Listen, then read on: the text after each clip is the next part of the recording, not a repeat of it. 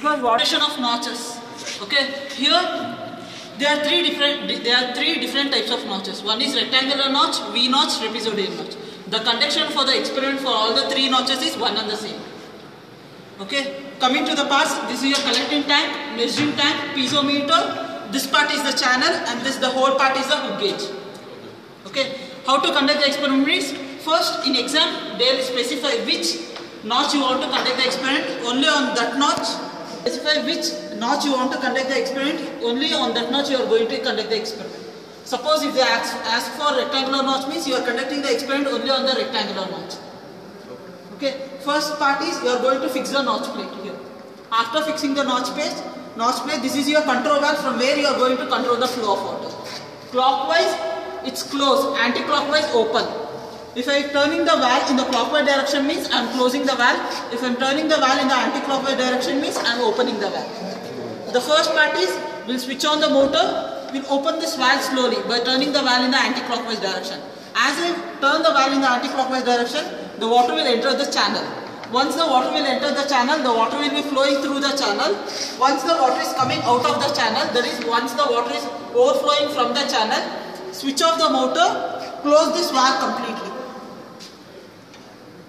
Okay, here, okay, the water which is overflowing from the channel has to stop completely. At that point, you are going to adjust the hook gauge. How to adjust the hook gauge means, first open the knob, adjust the height such that the tip of the needle should touch the surface of the water. Okay, now assume the level of the water in the channel is this part.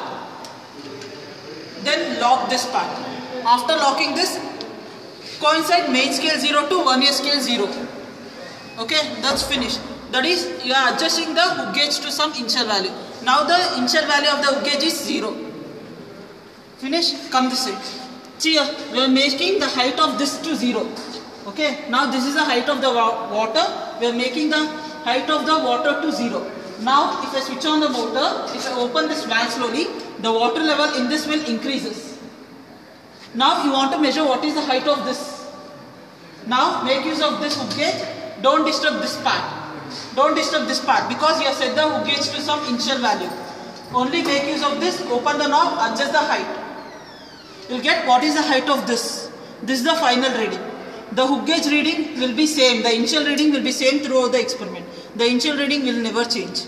The initial reading will be same. You will get what is the height of this for the first reading. After taking the height using the hook gauge, close this valve, take the time for 10 cm. This completes your first reading. For second reading, increase the flow rate by turning the valve in the anti-clockwise direction. If you increase the flow rate, this is the first reading. Okay, the level of the water will increases. Now you want to measure what is the height from here to here. That is why the initial reading will always be same throughout the experiment.